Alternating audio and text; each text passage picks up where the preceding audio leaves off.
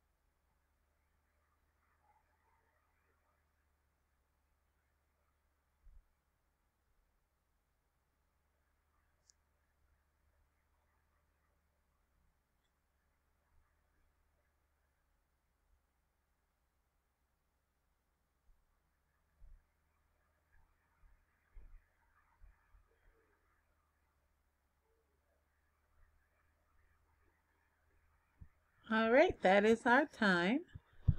Let's go look at our question and answer choices. Which statement is true? A, in the first selection, we learn how to play soccer, and in the second selection, a young soccer player tells how he lost the game for his team. So the first text did not explain to us how to play soccer. It told us about the history of soccer, but it didn't tell us how to play. So A cannot be our answer. B, the history of soccer tells the reader that soccer was a rough sport. Yes. And my worst soccer game ever tells how the king changed the rules to soccer.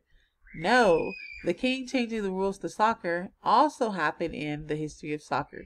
So B can't be our answer. C, the first text explains that soccer used to be a rough game. Yes. And the second text tells how the author lost the soccer game for his team. Yes, by tripping on his shoestring. So C could be our answer. Let's look at D. Both texts tell how much the author likes to play soccer. No. So our answer here is C. Let's go look at our cups.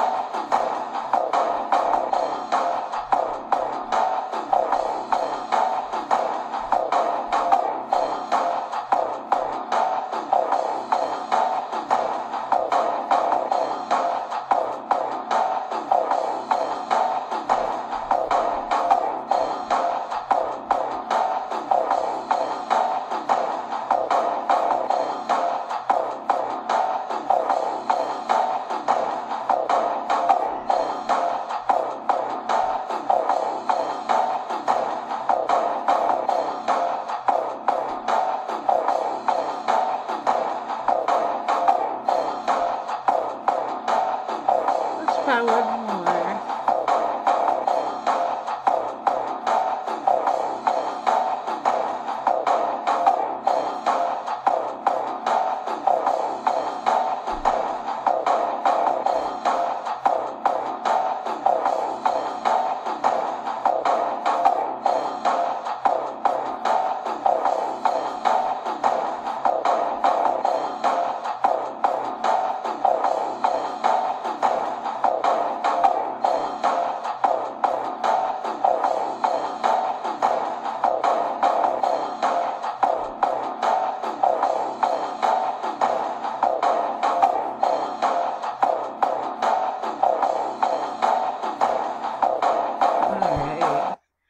So we are going to pause here and we will continue with the next paired passage in the next video on the next slide.